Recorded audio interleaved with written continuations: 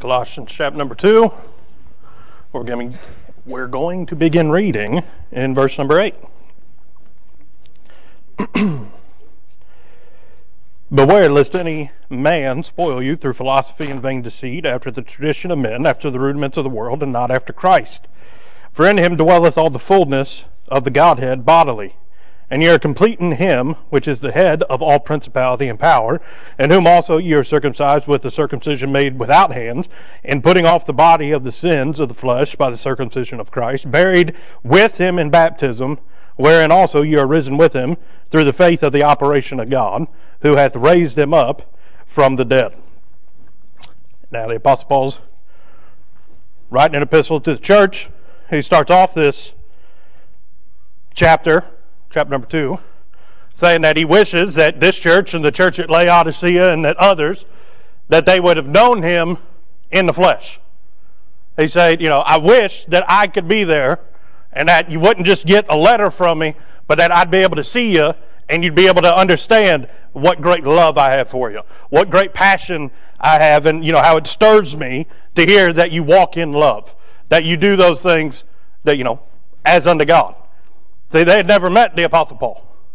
In fact, chapter number 1 goes on to say that Epaphroditus, if I said that correctly, was the one that went and preached to him. Okay, but the Apostle Paul finds out that this church is planted. Maybe he's the one that sent Epaphroditus, I don't know. But he finds out that the church has been started, that they're doing good. God burns it on their heart, or on his heart, to write them a letter saying, instruct them a little bit. One, encourage them. That's what chapter number 1 is. He's encouraging them. He's saying, hey, life can be hard. He says, I know that pretty much better than anybody else. He says, but I don't have it as hard as Jesus had it on Calvary. And he encourages them. Okay, then chapter number 2 comes around. He starts instructing them. Okay, what did I do with my handkerchief? Here it is. Starts instructing them. Verse number 3, we find out that in Christ are hid all the treasures of wisdom and knowledge. Well, what's that mean? Well, verse number 2 also says that, that their hearts may burn with the acknowledgement of the mystery of God. What's that saying? There's a whole lot about him that we ain't figured out, can't figure out, won't figure out. You can spend all day long thinking about God. There's still going to be things you can't figure out. In fact, it's not just that there's mystery surrounding God. It says, in God, in Christ, are all treasures and wisdom, or are the treasures of wisdom and knowledge hid. In other words, he's got all the answers that you need, but that doesn't mean that he's going to share them with you ahead of time. Doesn't mean that God's going to disclose all of his omniscience, all of his all-knowing. Can you imagine God sitting down, and I imagine, okay, it's fleshly. Anybody remember that old Batman movie with Jim Carrey in it as the Riddler? And he used to have that thing that he'd stick to his forehead and it sucked the knowledge out of everybody else's head. You imagine if God sat you down and then did that to you with everything that God knows, you'd just explode. Right? You wouldn't be able to handle it. Try and figure out how God said, let there be light, and something that was created, and it was exactly how God wanted it to be. I know the answer. He's God. But try and figure out how that happened. I'll wait. Right? Not going to happen. Explain how Jesus could say, peace, be still, and then the winds and the waves, just stopped. Right? He didn't even have to raise a hand. He just turned around and said, peace, be still. There's a lot of mystery there. But see, what the Apostle Paul's trying to get is, just like that song the kids choir sings, I may not know everything that he is, but he's just what I need. I may not be able to comprehend the fullness of God, but I do understand that the fullness of God means that he's got everything I'll ever need. He can take care of me, not worried about it. Okay, then we get down into our verses. And between verse number 3 and verse number 8, he's talking about being rooted in Christ, growing up, becoming strong, allowing Christ to live in us. Then in verse number 8 is the caution. It says, beware lest any man spoil you through philosophy and vain deceit, after the tradition of men, after the rudiments of this world. Now, when it talks about the world, it's not talking about earth. It's talking about society, culture, men. Okay, worldliness being the opponent of the opposite of godliness. That's what it's talking about with the world. Right? You can go out there and you can look at a tree. It's not meaning that because the tree is a part of the world that it's against God. Now, everything that God created sings praises unto him. But it's talking about worldly man, fleshly man, carnality. So what's he warning? Well, first off, philosophies. And if you ever took a philosophy class, I pity you and I'll pray for you because they stink. I took a few of them. Why? Because I had to take something. I figured, well, I might as well figure out what these jokers think. They think a lot of different things. You put somebody, in a room alone long enough, they'll start thinking of a whole lot of crazy stuff. And they'll find a way to make it make sense to them. And if it makes sense to them, it means it makes sense to the flesh. It makes sense to the carnal man. And if other people who are carnal hear something that is carnal, they're liable to believe it. But see, as a Christian, we are both carnal and spiritual. The struggle is to decrease carnality, increase spirituality. Right? I will never get to the point, I hate to break it to y'all, we'll never get to the point where we are no longer carnal at all. The flesh is always going to throw up temptations. Right? But in every temptation, God makes a way of escape. He doesn't let us be tempted above what we're able. Right? That's a great mercy, but we got to deal with that. Right? Your flesh, from the day that you were born until the day it goes back to the dust of the earth, right, will crave carnality. You've got to deal with that. There's carnality around you. Right? No matter how hard you try, you're not going to be able to make, a little Amish village where everybody is saved and everybody is living 100% spiritual. You're going to go to the gas station and somebody may cuss you out for some reason. Right? You may accidentally, I'll assume that it's accidentally, cut somebody off in traffic because you didn't realize that the road was closed up ahead and you have to get over now, and that person thinks that you jumped in line. No, I just didn't know that the road was ending. Okay? By the way, that's happened to me about 900 times on 275 since they've shut down about 2 lanes. And I'm not going to lie, I've considered, I didn't ponder how to do it, I've considered, committing manslaughter. Right? Why? Because I waited in that line for 30 minutes, and then that person just, oh, nope, okay. Right? I have to deal with that side of me. And I hate to break it to you, even if you lived in a community of 100% saved folk that were doing their best to live 100% spiritual, people are going to offend you, and they don't know it. Right? What's that? That's your flesh.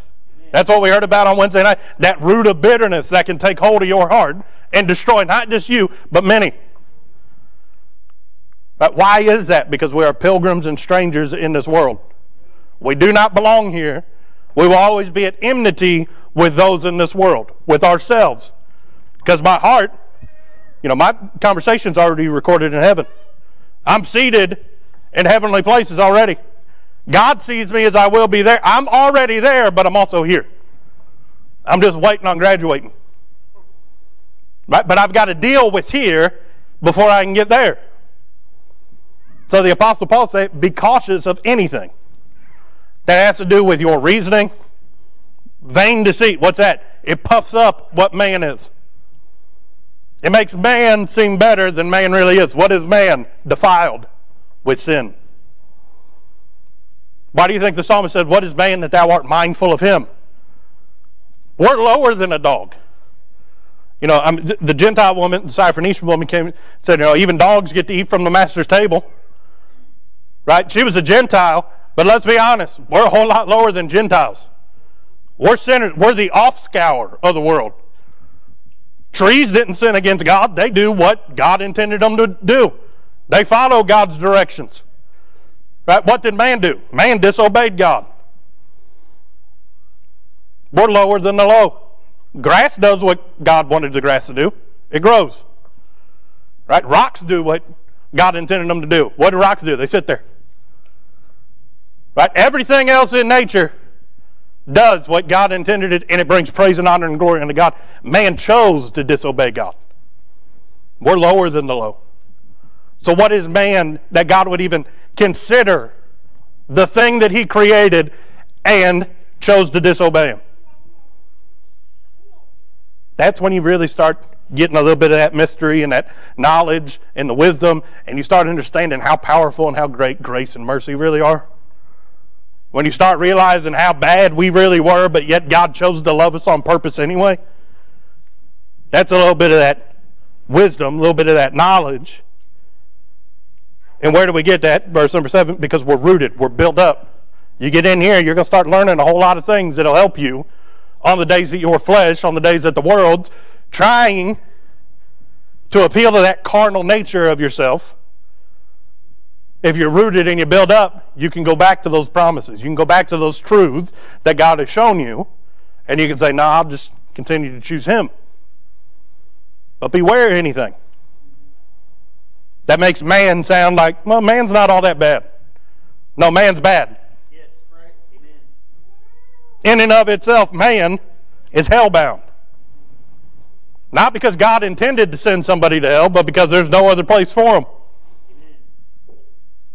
Okay, then we go to verse number 9, talking about Christ. For in him dwelleth all the fullness of the Godhead bodily. And we thought on this a little bit before. But who has seen the Holy Ghost? Nobody. Who in the flesh has seen God the Father? Nobody. What is the representation in a body that we have of God? Jesus Christ. The one that came, born in a manger, lived some 33 and a half years of perfect, sinless perfection. Then, as a lamb before the shears, was silent before those that accused him and called him. You know what they accused Jesus of and convicted him on? Saying that he was God. Because in their minds that was blasphemy. He said, I and the Father am one. They said, well, he made himself equal with God. Yeah. And they killed him for being God. That's what it was. Then, 3 days later, God raised him from the dead. Right? Ascended evermore. As our interceder. As our high priest. As the Lamb that became Lord. Well, he already was Lord. But one day he's coming back to sit on the throne of David. He'll be Lord of Lords and King of Kings. Amen. Every tongue shall confess that. Right now it's already true. Just people haven't realized it yet. Okay, what's the point I'm trying to make? He is the only representation thus far of what God in a body looks like. So when it says dwells all the fullness of the Godhead bodily, it's not saying that in the body that Christ had was all God, although that's true. He was all God and all man. But that's the best that we have. Right? John got a little glimpse and he said, I can't really describe it because I don't know if anything that looks like what he looks like. His skin kind of looks like brass, but really it's not brass. Right? His hair was white, but I can't describe how white his hair really was. Right? His eyes, they looked like, but they weren't really fire. Because fire wasn't as good as what I saw. Right? He's trying to describe heaven with man, worldly terms. He's saying it's got 12 foundations. I can do my best to describe them, but you just got to see it to believe it.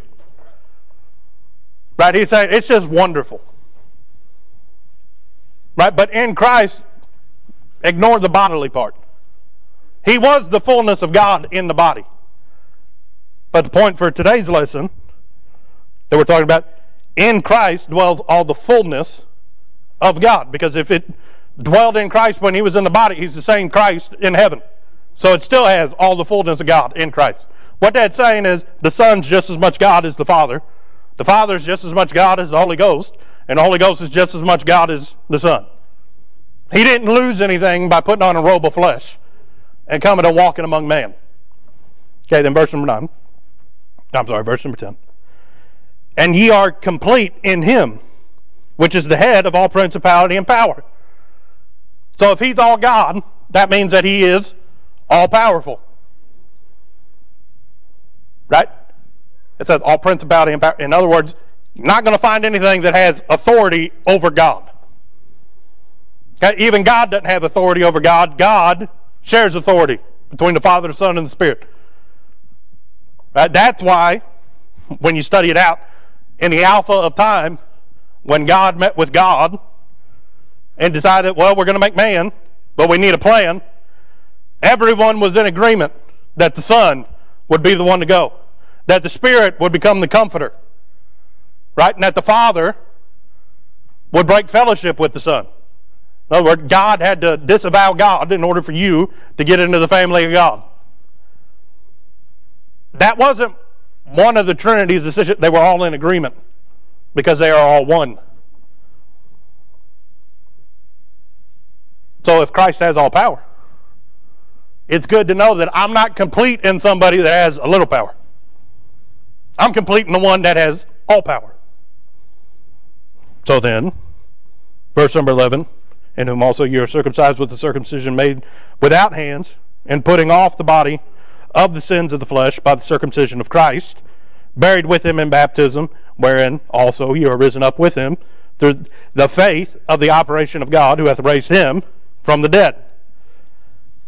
In other words, we get a little summary, and there's a whole lot packed in there that we can't get to, but we get a little summary of what salvation really does. We are complete in Christ because of verses 11 and 12. Okay? Complete meaning the work has been accomplished. Not saying we're perfect yet. One day we will be, because we'll get a body fashioned like his. But it's saying in our souls, perfect, because we're sealed with the Holy Ghost. When God did what God did when you got saved, there's nothing missing, is what it's trying to say here.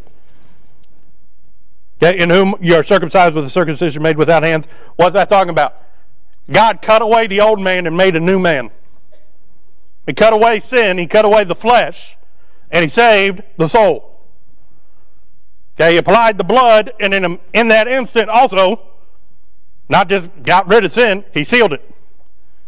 It was the circumcision made without hands. That's done in the heart, in the soul.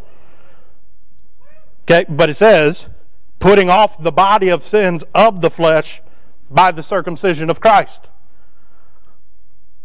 What's that? Well, God separated your soul from sin, but we are complete in Christ when we choose to walk in Christ.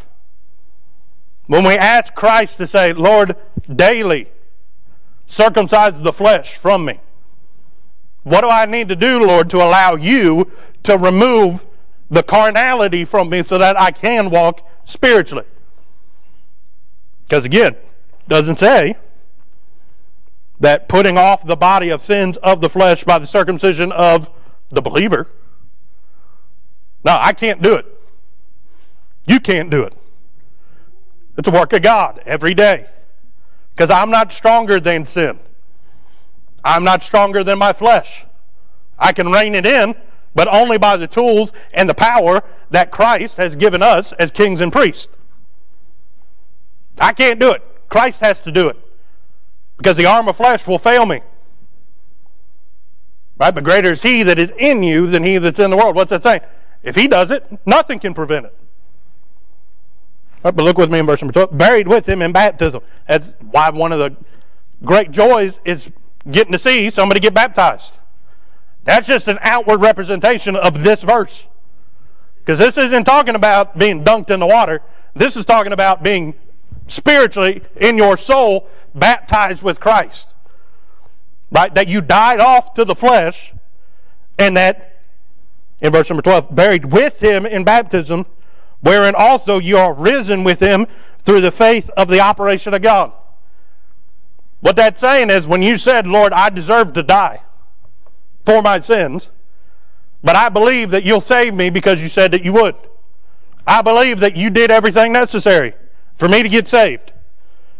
What happened in that moment? Well, you died out to sin because Jesus applied the blood. And then somewhere in the midst of all that, because it happened like this, that's how I believe it, but somewhere along the line there, God also raised your soul from the trespasses, because we're dead in trespasses to sin. He raised us again into newness of life. You went down, and then God brought you up. And there's nothing that you can do, I can do, the devil can do, nothing that God can do, because it's impossible for God to lie, to undo that. Right. Can't change that. But when it says through faith of the operation of God, that means God did a whole lot of operating, and all I know is that sin's gone, you're sealed, and that you're raised in newness of life. He made you into a new creature. You say, how did he do that? I don't know, I'm not God. That's one of the mysteries. Right? If I could figure out how to do it, I could save you, and I can't. If I could figure out how to do it, there wouldn't be a need for the Holy Ghost. If the Holy Ghost didn't need to perform the operation, and the Holy Ghost didn't need to seal you, then 1/3 of God isn't God.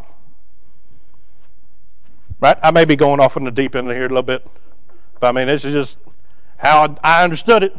If there's no need for 1/3 of God, then God doesn't have all power. That's what I'm trying to say. So that operation of God, how did he do it? I don't know. But I'm glad he did it. Well, what all was necessary for him to do? All I know is that it was necessary for Christ to come, die on the cross, and it is necessary for you to realize you're a sinner, and the Holy Ghost to draw you unto God, and you to accept Christ as your Savior. That's all it took for God to do whatever God did. But I'm glad he did. We'll figure it out one day, and even then, it won't matter because we'll be with him, and we won't be able to take our eyes off of him. Our eyes will be glued to him. It won't matter then. Right? Well, the end part of verse number 12 says, who hath raised him from the dead. Because Christ got up, God is able to do what God always desired to do. Have a relationship, because when you were dead, you could not be raised to have fellowship with God, because sin is enmity with God. God's angry with the wicked every day. Can't fellowship with someone that you're angry with. Why do you think the Bible says that before we can come in and worship and fellowship as the body of Christ, we got to get oughts out of the way? We've got to go to, if I've got, harbor an ought against the brother in my heart, I've got to go and get that made right, because I can't fellowship with somebody that I'm angry at or that I've got beef with. I got to get it made right before I can come in and as a body worship Christ. Because if my toes are angry at my thumb, neither one of them are going to do what I ask them to do. Right? Well, because I'm raised, now I can fellowship in Christ. Not just with you, I can fellowship with Christ. Through Christ, I can fellowship with the Father. Through Christ, I can enter directly into the throne room of God and make my petitions known as if I was standing right before God in heaven. Because that's how he sees it when you pray. It doesn't matter how many people are praying at the same time, he sees them all. Well, that was a long way to go to get to the point that I don't need to know how Jesus is everything that I need. All I need to know is that he's everything that I need. Why do you think so many examples are given throughout the Word of what Christ is able to do so that you can believe he's everything you need? I mean, he only said that there is a friend that sticketh closer than a brother. It ain't your friend, it's Christ. It's not somebody you can go out and find in the world. No, he lives inside. Right, that he'd never leave us nor forsake us, which is what Jesus had to endure in order to have the sins of all mankind imputed unto him on the cross. He had to be forsaken by God the Father so that God the Son could be made all of our sins. But he said, I'll never leave you nor forsake you. He endured the one thing that he promised us we'd never have to go through after we got saved. But I'm saying all of this to get back to verse number 8. It says, beware lest any man spoil you through philosophy and vain deceit, after the tradition of men, after the rudiments of the world, and not after Christ. And in verse 10, and ye are complete in him. Okay, beware, because there's a lot of things out there that are going to try and convince you that verse, the first part of verse number 10 there, isn't true. That you are complete in him. I don't know if it was something that I was podcast or a book I was listening to this week. Heard something and couldn't get it off my mind ever since then. And I think that this, whatever it was something from either the 80s or the 90s. And it's true then and it's just as true now. The problem with today, and really I would say today in general, but certainly today in society, today in churches, is that nobody's sure of anything. Nobody is convinced of much of anything. And all that it takes is somebody to come along with a suggestion, and you're suggested out of something that is true. Because you weren't convinced of it. You weren't sure of it. Back in the day, people called those convictions. Why? Because God convinced you of it deep down in your soul. You want to know why churches look the way that they look today? Because somewhere along the line, people weren't convinced that living in Christ is all that they needed to do. I mean, the Apostle Paul himself said that if, any other man, if an angel, if he himself came and preached a doctrine other than Christ, let him be accursed. He says, you can take this to the bank, and even if I lose my mind and teach something else, write me off.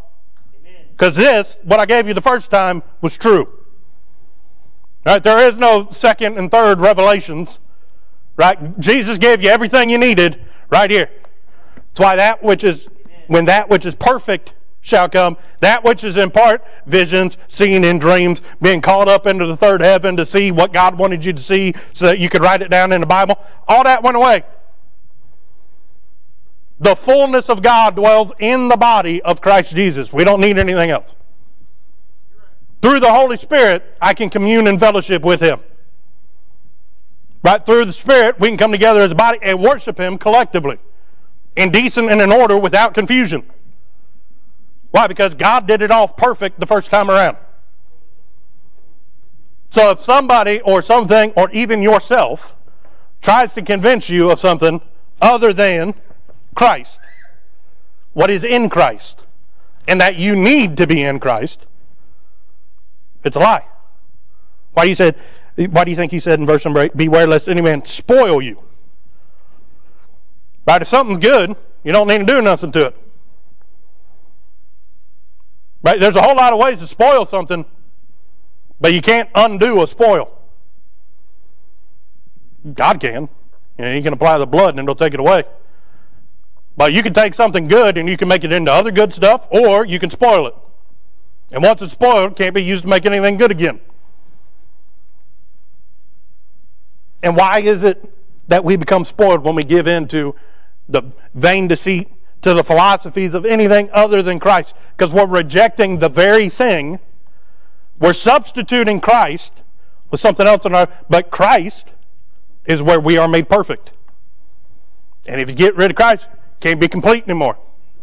Can't be spiritual anymore. You are rejecting the very one that you had to accept in order to become saved. Right, so what the Lord said this morning, we're going to teach on complete in Christ. Complete in Christ. And there's a lot of jokers that teach a whole bunch of different things that I can't get on today because we'd be here until, next year, same time.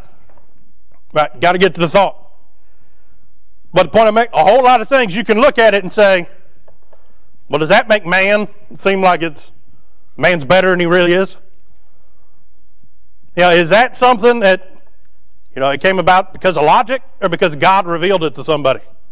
Well, let me help you out. If it bypasses this, God ain't winning it.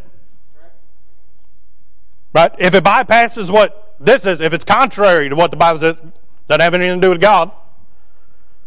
But even further than that, somebody can take a Bible verse and bastardize it. They can take it out of context.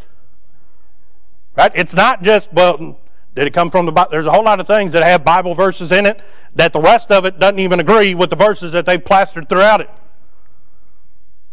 And you want to know why people fall for it? Because they're not rooted. They don't know this well enough. And instead of reading their Bible, they'll go and read the thing that has a few Bible verses in it. Very dangerous. Why? Because I'm complete in Christ. He was the Word made flesh. This is the best thing that I have, closest thing that I have to Christ outside of the Holy Spirit. Because all that this does is tell me from Genesis to Revelation how Christ loved me so much that before there was anything for God to, create man on, before the earth, before he created, like he said, I'm going to die for him.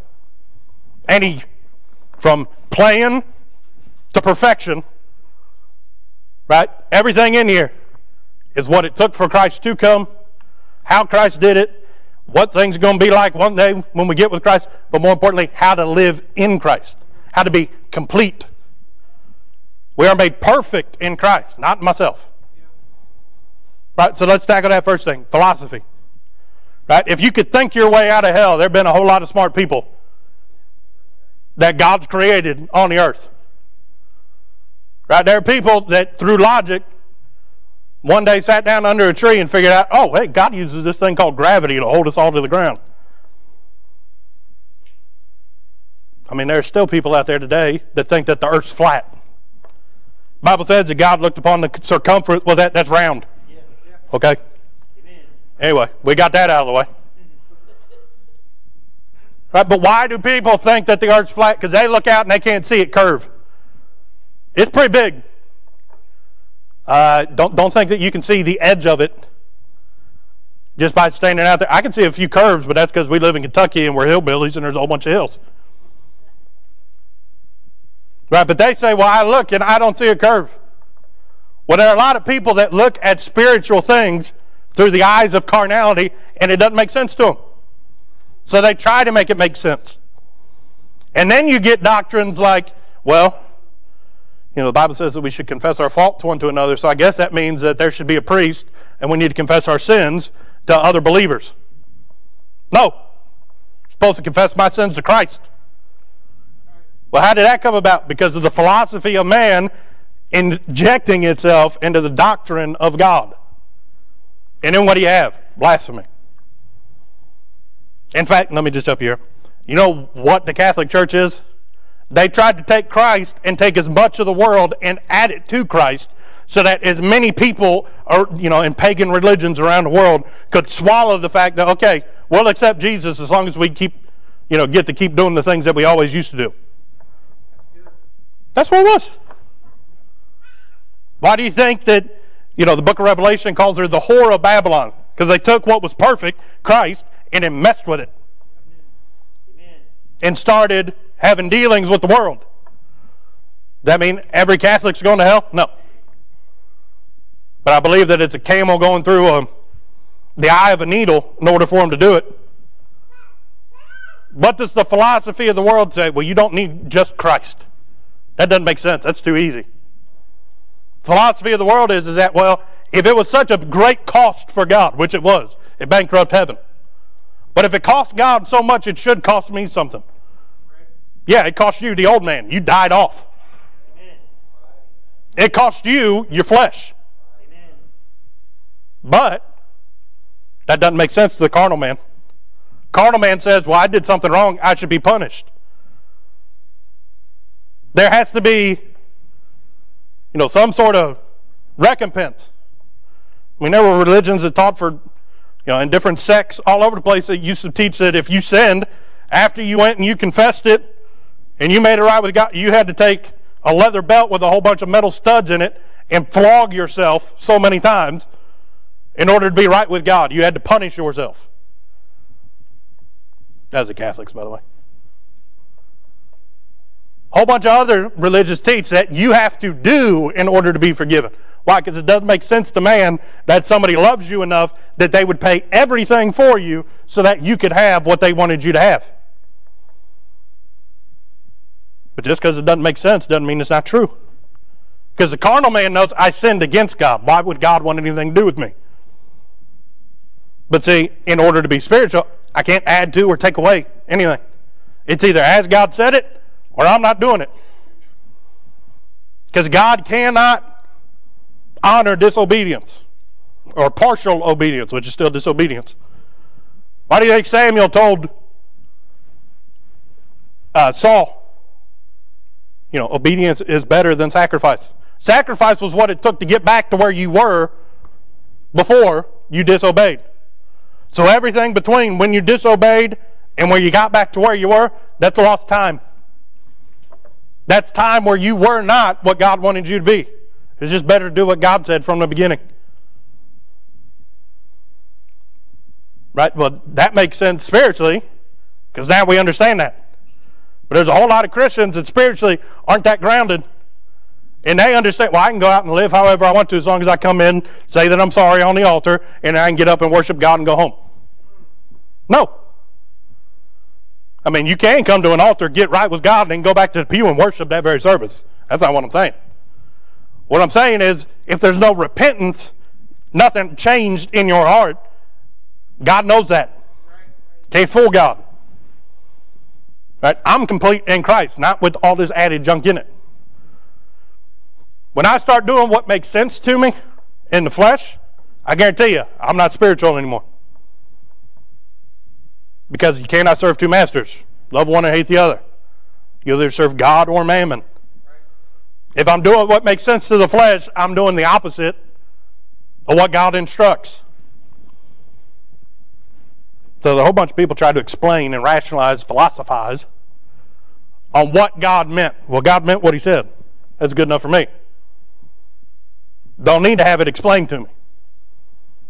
But then, what's it say? Vain deceit. Puffing up. Those are people that glorify what you can do.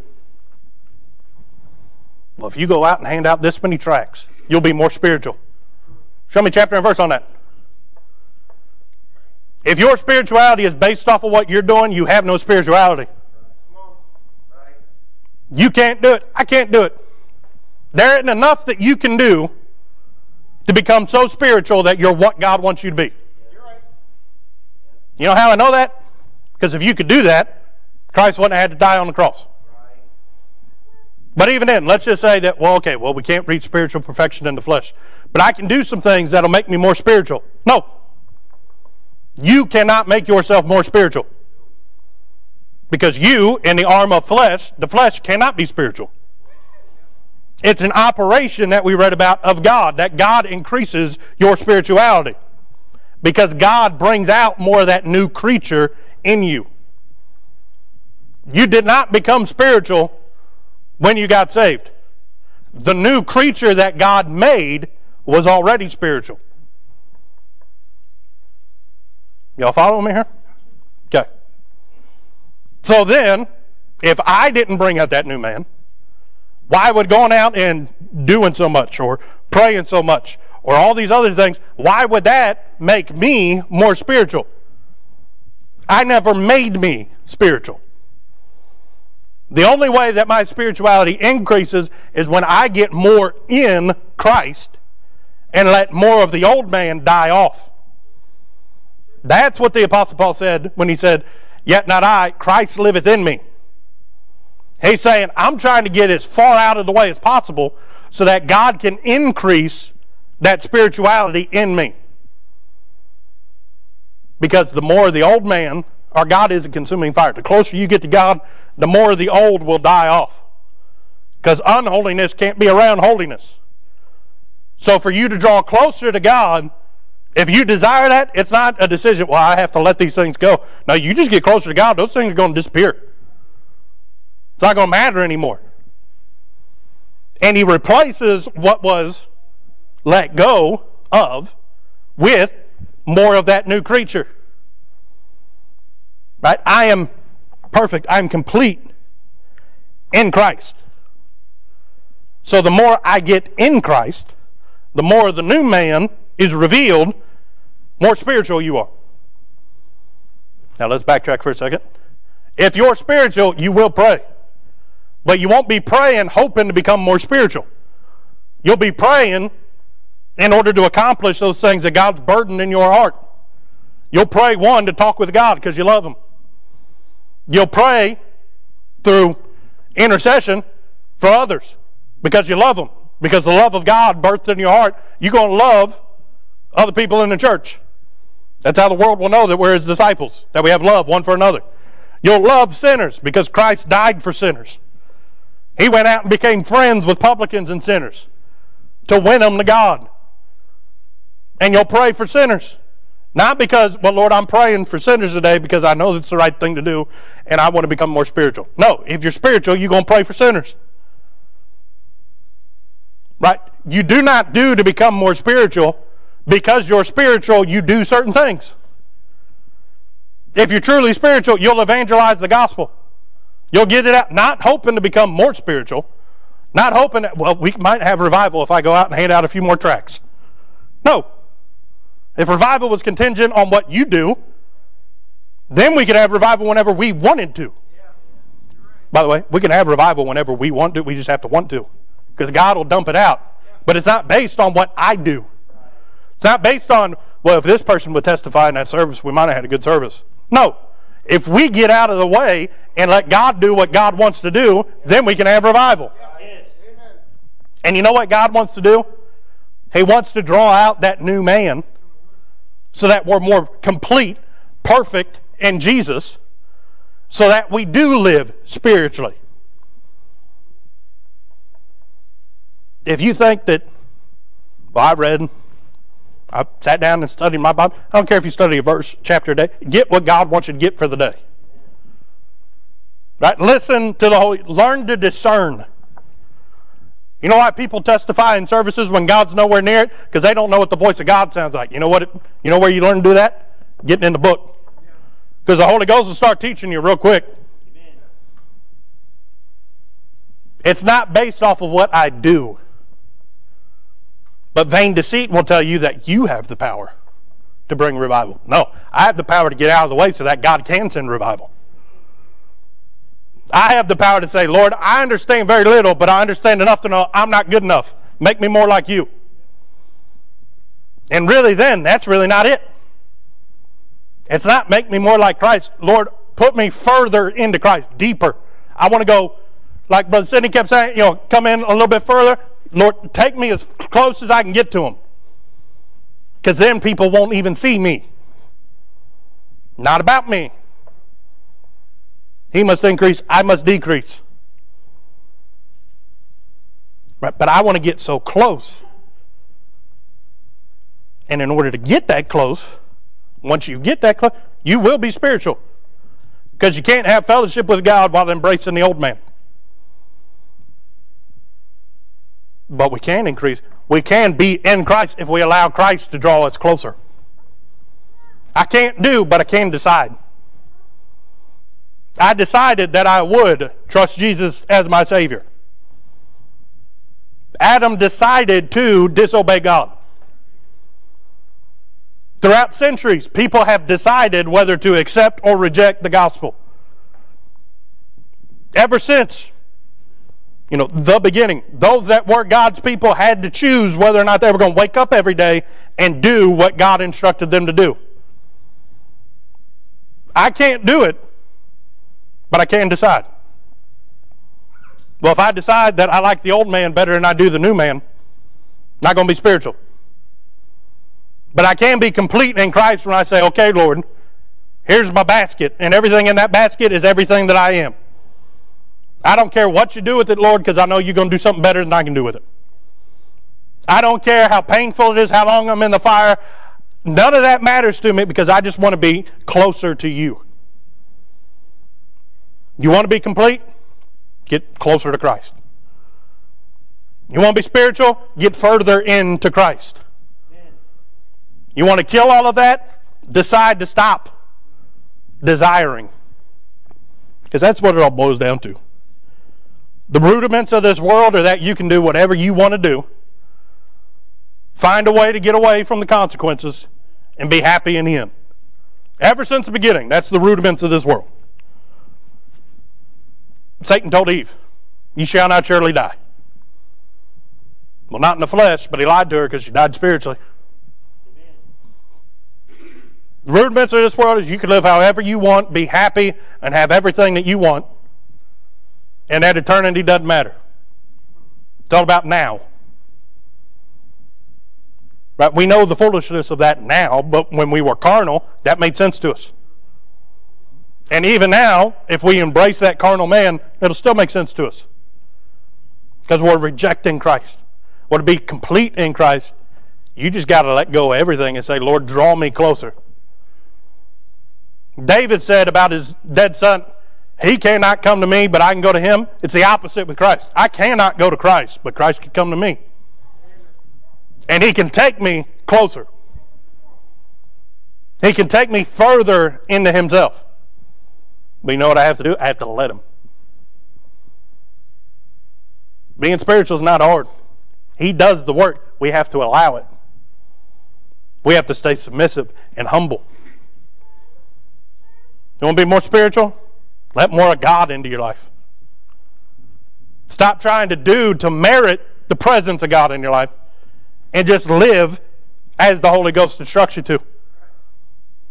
Get out of the way. Because every time I touch the reins and try to take control again, that's the carnal man. You say, well, that's hard. Yeah, it's hard. But he said that he'd be there with us every step of the way. He said his yoke was easy. He's doing all the hard work. The hard part is killing off the rational part of your brain that says, well, everything has to make sense. I have to know what's going on. I have to know where we're going. He's got it all. All I have to do is worry about today. Today's the day that the Lord has made. I have to worry about now. He's got everything else. Tomorrow, later this day, next week, it's all in his hands. But I can decide whether or not what I'm going to do right now is in the will of God or out of the will of God. And you know how you get complete? You get to the point that you discern and you know what God says and you do it. Then you're in Christ and you're complete in Him. You know why people don't? Because people aren't convinced that's the best life for them. They're not convinced that this is the way that God intended it to be. They're convinced that, well, I heard a preacher preach this. Well, did it go against the Bible? Let no man deceive you. Don't spoil yourself, because then God can't do nothing for you because you have rejected God's perfect way. What's that? Christ. Not me, Christ. Not what I can do, what Christ already did. Not what God may choose to use me for. No. Whatever Christ burdens me to do, that's what I'll do. If He gives me a song, I'll sing. If He gives me a message, I'll preach. If He gives me somebody burning on my heart, I'll go tell them. But I'm not going to do anything unless He tells me to. That's complete in Christ. Anything that bypasses that is not of Christ, and if it isn't of Christ, God doesn't want anything to do with it.